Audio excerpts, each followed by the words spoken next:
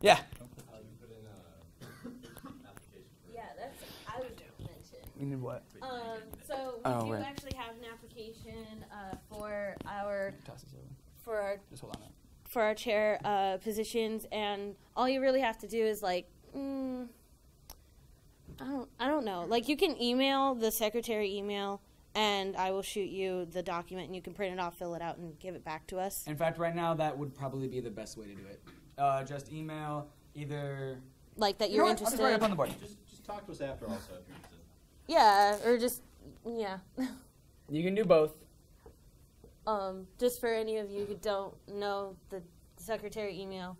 But yeah, you could just email me and say like, hey, I'm interested, and then I'll reply with a attachment, which is the thing, and you print it off, you fill it out, and you give it back to me. Yeah. Yeah. Can I say that? Yeah. Yeah. So if you guys are interested, you can either email this or speak to us after the club. Sound good? We're all on the same page? Okay, now we can talk about what the part that you guys actually give a shit about. Yeah. All right. Huh? Okay. Yeah, no. Did I send this to you? Or no, this was supposed to be his. Yep, okay. All right, so many of you guys probably heard this at Club Fest, but we haven't told many of our veteran members yet. We kind of have a 2-day setup this semester. So, every Monday, we have this. You see you guys, look at everybody's faces, look around, see everybody around here. This is going to be, well, until we weed the noobs of you guys out. This will pretty much be who you guys see at the general meetings. These general meetings are a time for us to teach you the abstract parts of game design, such as level design, game analysis, how to think like a game designer, pretty much. But also, they're more fun. I mean, they're general meetings. You guys can invite anybody. You guys can bring along friends. You can do whatever. Now, if you guys are more interested in just making games, we have open lab hours on Saturday from 12 to 2. Right now, the Game Development Lab in Pearson, that's what GDL stands for, Game Development Lab, down in Pearson 0141, we just got all brand new updated computers. These computers are top of the line. We're talking dual 1080s, 32 gigabytes of RAM, i7s, top of the line motherboards. These things are the cream of the crop, and we are opening them up to you guys to use. Many of you guys, if you guys can make a game that needs two 1080s, I'll probably, you know what, we'll make this bet. If anybody can make a game that can use both 1080s in one single computer, I will pay you $50. Yeah. I'll do it. Huh? If you can make a Pong game that requires two 1080s, yes, that meets the criteria. Yeah, requires. There can't be like minimum specs. But real talk, yeah. So these computers are really top of the line, and we are opening them up to you guys to use. There are limited space. I think there's only about 12 or 11 computers. He says 10. I think there's 12. But there's some amount of of computers. But you guys are free to bring your laptops. We highly recommend you install Unity if you guys are going to make games on your laptop, because that's kind of what we teach. And so, yeah, they're really, really great, and that's kind of our club setup right now. It used to be really more convoluted, but I think we've got it pretty simple now. All right, Ryan, why don't you pick this up? Sure. So, as you can see by this amazing slide that Zach has made, we have events. Yes. As you can see, we have game jams, pitch jams, and social nights, or Sosha night. You know. Did I forget the L? No, it's just cut off. It's just cut off. Oh, God. He's done that before. So these events will kind of happen out throughout the semester and throughout next semester, and they're just kind of the small events that we do. For those that don't know, a game jam is when you have 48 hours to make a game. You can sleep, but that's just wasting your time. We do recommend you shower, though, and eat and breathe and stuff like that. But it's really fun because you have a great game, or not really a great game, a quick and easy game that you can play at the end of it, and everyone else makes a game also, and you can kind of compare and be like, oh yeah, that's really cool that you did in 48 hours, and then you show your friends and family like, wow, you made a game, that's so awesome, yeah. My parents never got that into it. So. A pitch jam, on the other hand, is a game jam. Okay, back to a game jam is you actually make the game. A pitch jam is kind of let your ideas flow. This is when you kind of create the game through just like a Word document. This is where you come up with the idea for your game. This is who your characters are going to be, what your levels are going to be like, and what's the whole point of your game. And then what you do is actually come up in front of the club and actually pitch this idea to other people. And then if your idea is good enough, you might actually get some programmers, artists, musicians, etc., to actually work on this game with you. That's the whole point of the pitch jam, is so you can get your ideas out there and get people working on your game. Social nights are exactly what they are. They're nights where you are social. This is also, I guess you could say, a social night, but specifically our social nights are kind of fun because we'll bring some games, board games, rock bands. There'll be food, yep, I believe, which is great because who doesn't love food? That's all I got for that. I don't love food. Well, I'll have your slice then. Also, yes, you do. Also, this year we got some other big events planned. Extra Life, for those that don't know, is just kind of 24-hour charity stream where you basically play video games for a good cause.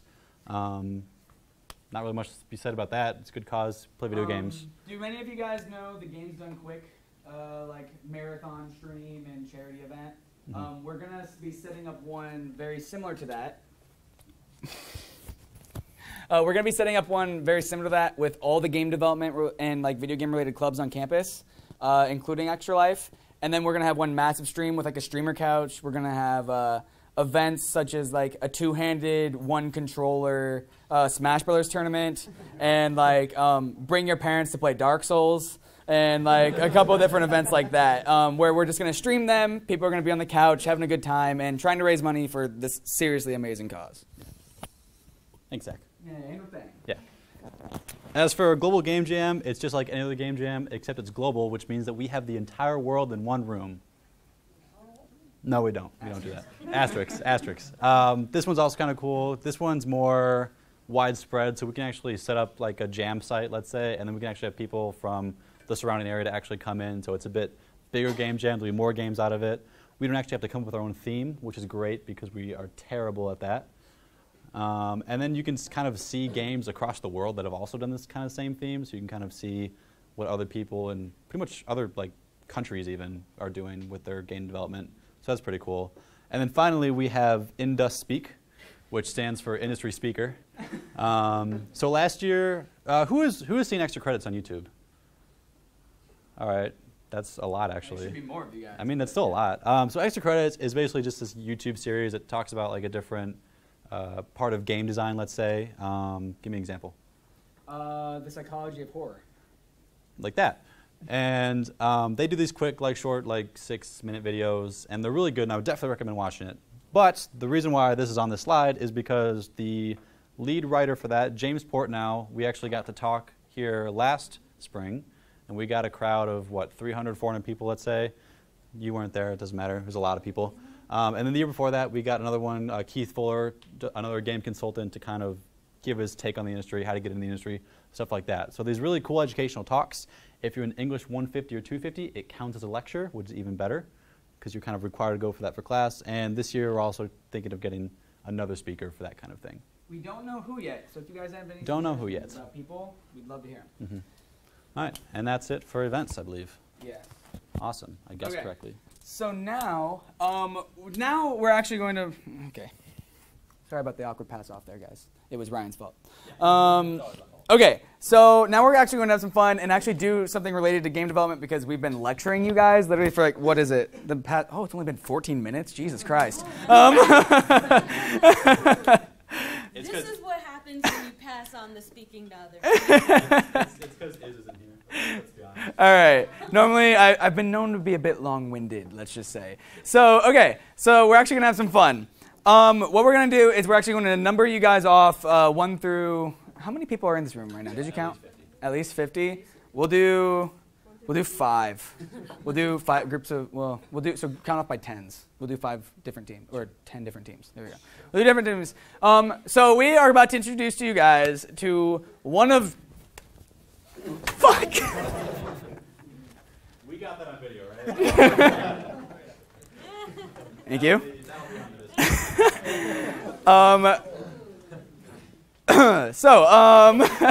So we are going to introduce you to one of our favorite events that we love to do with you guys. This is known as the Fuzzy Pickles Challenge. we break you guys into groups. We're going to break you guys into 10 different teams. And this is going to be a great chance for you guys to just talk about who you guys are and everything like that. We're going to reveal to you a very secret theme that we have been brewing for years and years and years. And by years and years and years, I mean Brittany just came up with it. And we are going to, then you guys, the entire point of this is to spend 10 minutes coming up with a game idea as fun and as silly or as ridiculous as you want. Hell, if you want to find a way to turn it into a video game console, go right ahead. And we will, then you guys will just kind of, we'll go around the room telling each team's thing. Does that kind of make sense? It's a pretty simple concept. The idea is just brainstorm a stupid game. We've had some really great stupid games. All right, so let's just count off, starting with you, and then we'll go to 10. 1, 2, 3, 4, 5, 6, 7, 8, 9, 10, 3, 4, 5, 6, 8, 9, 10. What? Nope, it's too late. Okay. Oh, did we get this row? We did? Okay, so continue. No, you're 10. Yeah, you're 4.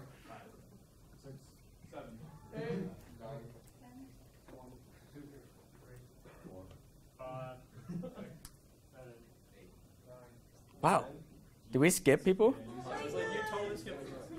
Oh, you guys, we were counting on you. I was just going on my voices that I heard. Oh, there are? They're all messed up. Okay, yeah, just count 10 and then 1. Sound good? You're 10. You're 1. Whatever. You guys roughly know who you are. Split into your groups. We'll just go 1, 2, 3, 4, 5, 6, 7, 8, 9, 10. That was way harder than you.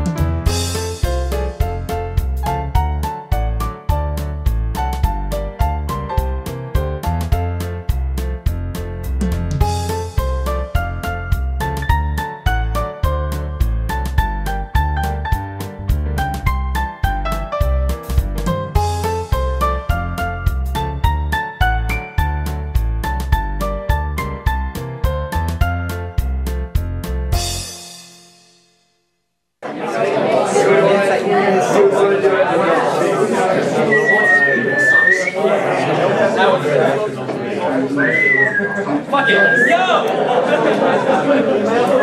Alright, hey guys. Let's quiet down for a moment because your guys' time is officially up. Alright. So the way that is gonna work, just based on the number of based on the number that we chose you guys in, either 1 through 10. What we're gonna do is just have one of you guys stand up, describe your game, and hopefully have a good laugh or chuckle or there's a third adjective somewhere I can think of, but I'm not gonna. And so yeah, make sense? Sound good? Bad. No, it's not competition. We're doing this for fun. This is also fun. All right, so you guys are group 1. Everybody, group 1 has the floor. Okay, so the name 7 Deadly Sins, and basically the objective or the concept of the game is there's 7 sins that each person there's a sin that each person has done, and if you kill all 7 of those, I guess I should say the goal of the game is to avenge Harambe's death. As soon as you're able to pass each level, which is each person is assigned a sin, you'll get to the last level, which will be the main boss, which then you'll verse a round-based killer. And so we assign each boss to the each sin based on like how they perform and how the level goes. So last, that was a little difficult one to come up with. But I guess we base it probably on Dante's Inferno game, where apparently there's just sex noises and the entire thing. So it kind of has a few distractions, I guess. For greed, the boss will kind of a life steals and it hits you. It'll steal your health. Sloth is a kind of like a slow monster, but it does a lot of damage. Envy, what do we do for envy again? Oh yeah, it kind of like mimics your skills and attacks against you. Wrath, the lower health it has, the more damage it has. Who Breed is there's certain milestones like 50%, 25% health left, where it kind of separates into more of itself. And Gluttony is, what have you found? Yeah, it does heal itself in eating. Cool. All right.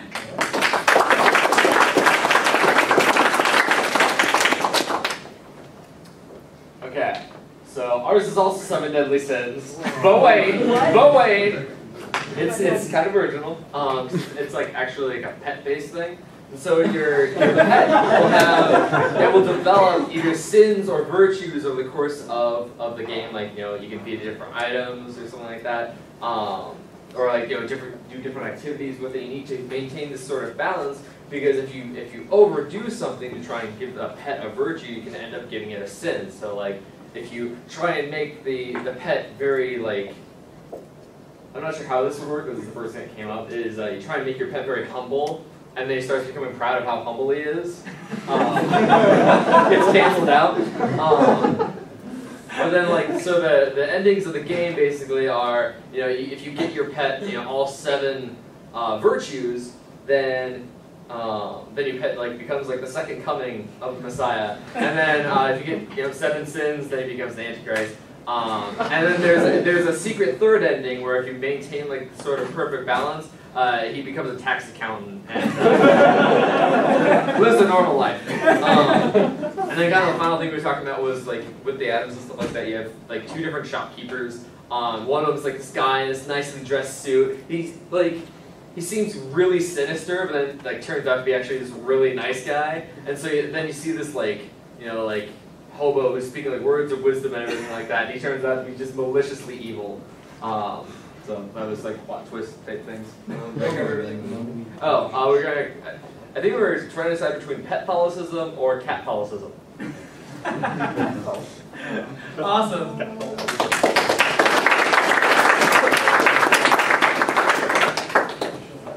All right, group number 3, you do have Ziplos. We made the same game. At least title-wise. We were thinking more along the lines of a card game. The way the cards would be distributed between the players would be based on the sin that they got assigned. And so you can have up to 7 players.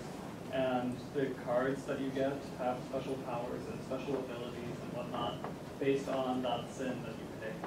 Now, the goal of the game, we didn't decide upon. We were still arguing about that. So, stay tuned if you want to learn more. It'll be a blog post update.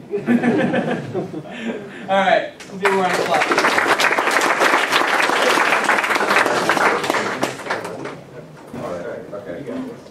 Yeah, so we're very well planned between us now decided who's going to give this presentation. We have a dungeon crawler. It's crawl through a dungeon. You don't actually literally crawl, you run around. Can I crawl though? Huh? Can I crawl? It's my most important feature of any given game. Anyways. I thought that was jumping. No. So it's a dungeon crawler. It has 7 dungeons. No idea where we got that number from. No, so every dungeon would be based on one of the deadly sins. Essentially, it's sort of like there's a boss at the end of each dungeon, and like that dungeon is essentially their domain. We didn't actually really discuss the specifics of any particular dungeon, but essentially what every dungeon would have its own gimmick, and that gimmick would somehow play into the boss. So throughout the duration of each dungeon, the player is being trained on certain skills that come into play in the boss battle. And then at the end of the entire game, you fight against Satan, which is just like an amalgamation of all 7 of the bosses at once. Cool.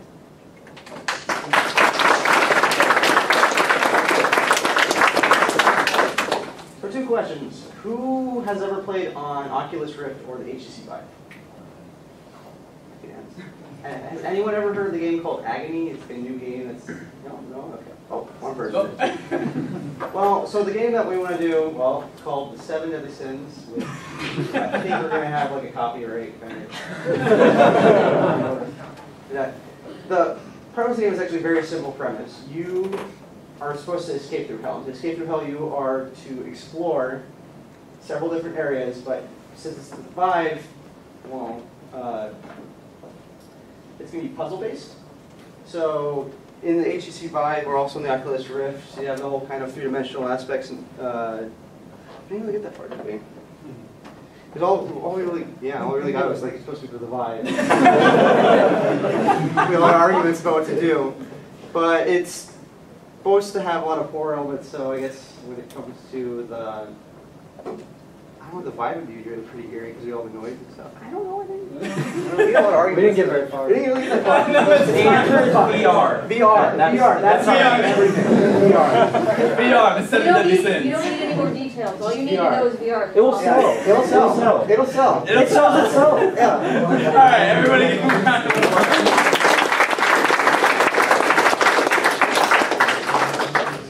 Group number 6. Yeah. So with our idea, starting off. Yeah, the idea was start off as like a minor demon type thing. And you go from town to town, and you have to perform kind of reconnaissance work within that town, listening around to know what the people are like there, figure out kind of their vices and virtues, and then with that knowledge, you can kind of gear your manipulation of those people towards a certain 7 deadly sin, and try and cause kind of infighting within the town. And then from there, you can kind of move around from town to town, and then also it'd be like a leveling system to kind of build up your stature as a demon, I guess. Yeah. That's actually pretty cool. I like that one a lot. Good job. All right, everybody give me a round of applause. Our game is called The 7 Deadlier Sins. Ours is an RPG where the classes are based on sins. So we have Lust, who will be more like the mage of the group, and she will have the abilities Fetish and Seduce. We have Greed, who doesn't get a weapon, but he gets ×2 gold, ×2 EXP, and if the party gets first pick on an item, or if the party gets an item, he gets first pick. So, he also gets pickpocket ability. Sloth gets 50% reduced speed and takes damage as a damage over time. So he's almost like a semi-tank. Gluttony is the tank, and he uses enemies to gain his health. He devours them, but if he is not fed, he starts eating the team. Usually Greed first. Envy gains one of the other person's abilities per turn, but that person loses that ability. So, and then Wrath will get reduced damage and will deal extra damage. And then Pride was too prideful to be in the game.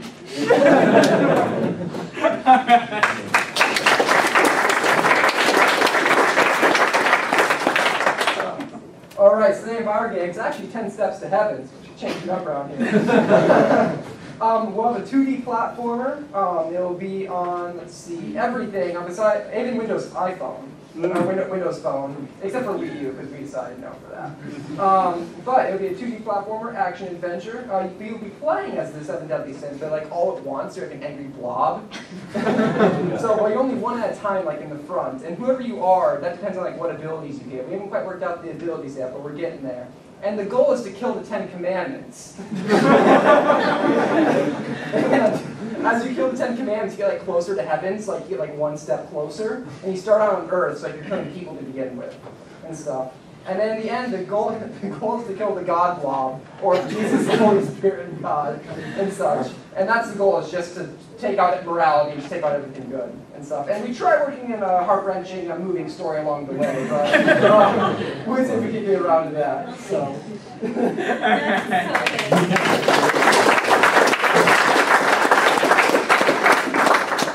Alright, so our game is just called Sins, not to be confused with Sims.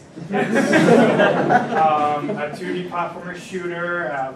Everything is random/procedurally generated. As we have random items and like the abilities that you get based off the 7 sins. So, like, kind of like with theirs, they're talking about with the like abilities that they got. But let's see. So it's kind of like a karma-based game, except you want to do like the worst things to the bosses. And so like every time you sin, like you like kick a boss or that reduces their health, like you sin and kind of go against them, and then the bosses are reduced health. The higher level the boss, the better the rewards, and the bosses are also based off the sin, and they're randomly generated, so you keep going through, and each gets harder and harder. And yeah. Cool. That's a very Binding of Isaac-y kind of feel to it. I like it.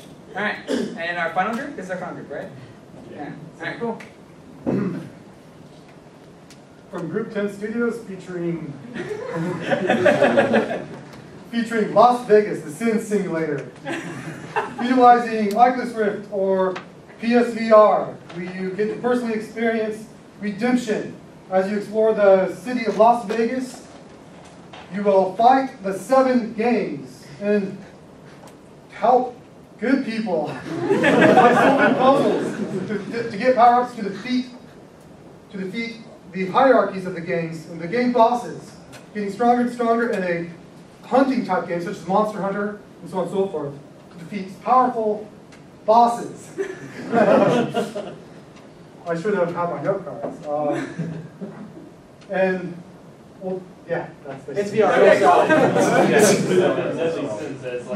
As like a puzzle to like, or as like a thing to solve puzzles. So the puzzles are themed around this. Yeah, go. Yeah, but the just puzzle. like example.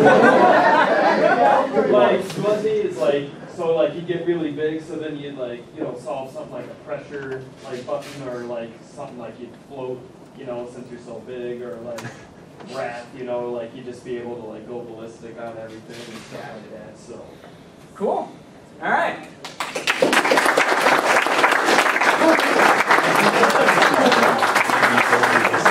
All right, so I hope you guys kind of enjoyed that activity. This is a really fun way of getting you guys thinking about making games and doing all sorts of stuff. But to wrap things up, Ryan is going to show off. Okay, his face says maybe not. But if many of you guys were at Clubfest, we maybe mentioned Minicade, or if many of you guys are veterans, you guys remember the framework. We've kind of released it as a new thing called Minicade. Ryan will show it off potentially, but while Ryan's setting this up, we actually have a message from the old president of the club. Why don't you come on up here? Michael.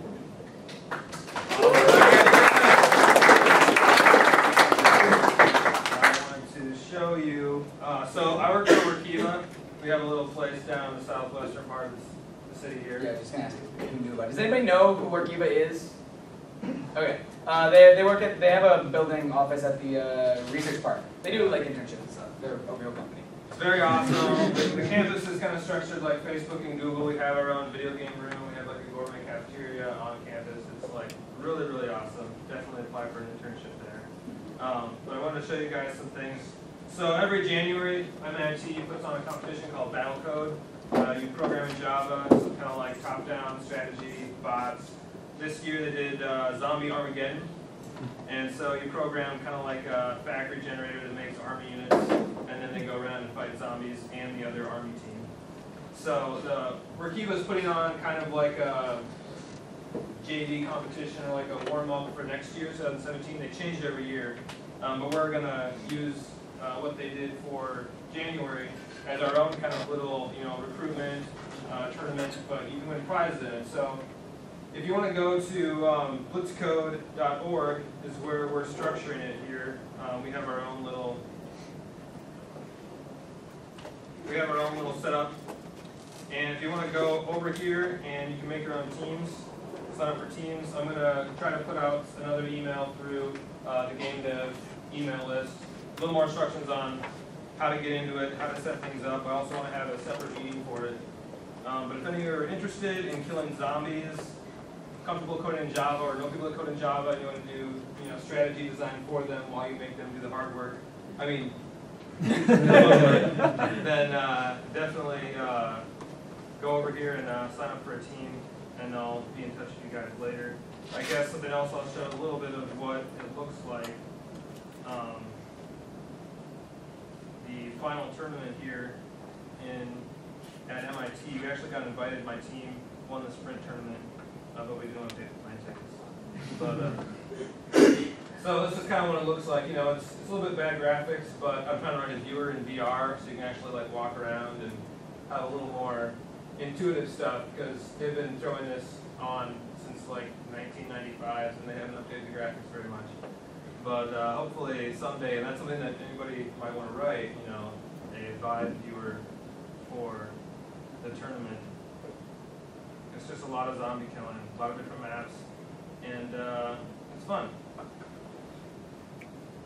So that. All right, so yeah, just to clarify, this is a really good way for you guys to learn or practice writing artificial intelligence frenemies, because that's literally what the competition is. It ends up being AI versus AI. So it's pretty neat. Okay, Ryan. Oh yeah, everybody, thank you. Say thank you. All right, Ryan, give us an update real quick.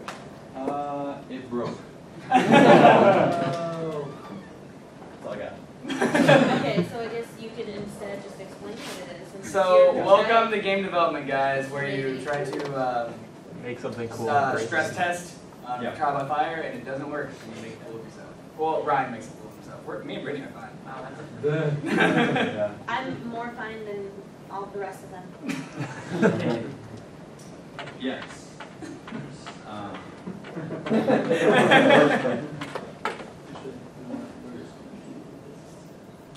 man. You guys know how fluorescent lights work? This is so cool. You can like see the gases coming in then if you've ever actually looked at a fluorescent light. And I think Brittany just noticed that for the first time in her life. That or she's high. No, it's not. It's like usually they're fully functioning, but then sometimes they're not. Oh, I guess yeah, the ones in here. Yeah, because it's like it's slowed down. Usually it's so fast you can't see that happening, but it's slower. Welcome to our entertainment while we're I appreciate it. Okay. Unfortunately, we can't play it, but trust me when I say it's awesome. Take your word. This is Unity, by the way. Brothers. Yeah, this is Unity, everybody. This is what it looks like behind. Welcome to your Lord and Savior. What? So, Minicade is something that I've been working on. Basically, what we want to be able to do is give you guys hands-on experience with making games. What? What? Wait, that's I don't know. It's a truck. And we realized that making games is hard. I still struggle with it. Yep. I never made one. Yeah. And we basically want to give you guys a cool place to get started making games. So what better way to do that than with Minicade tagline, as we make that up. It was horrible. It was okay. It was okay. So Minicade as a whole is just this giant game that you can kind of relate to Mario Party, where there's always that big game that kind of is the actual game, but then there's the mini games that kind of make up the full game. So, so I went and made the full game, but I forgot to make the mini games because I'm asinine like that. And we thought, what better way than to let our club members get some hands-on experience than to actually make their own mini games. Now these are just quick 60-second mini games, so they're not meant to be overwhelming. You can look at this one right here and see how there are 4 capsules for players. It's okay. It's okay. It's okay. Ryan's not an artist. I'm not an artist. There, We know. Let's look at another one. This is this one's better in my opinion. It's That is the entire game. You jump and stuff. So basically, what we did was we made this kind of tool to easily create mini games. And if you had our workspace on last Saturday, then you saw this. I don't think most of you were there, so we'll kind of go through it again. So this is essentially what you do to make mini games. So to get started with a mini game, all you do is fill out this little box right here.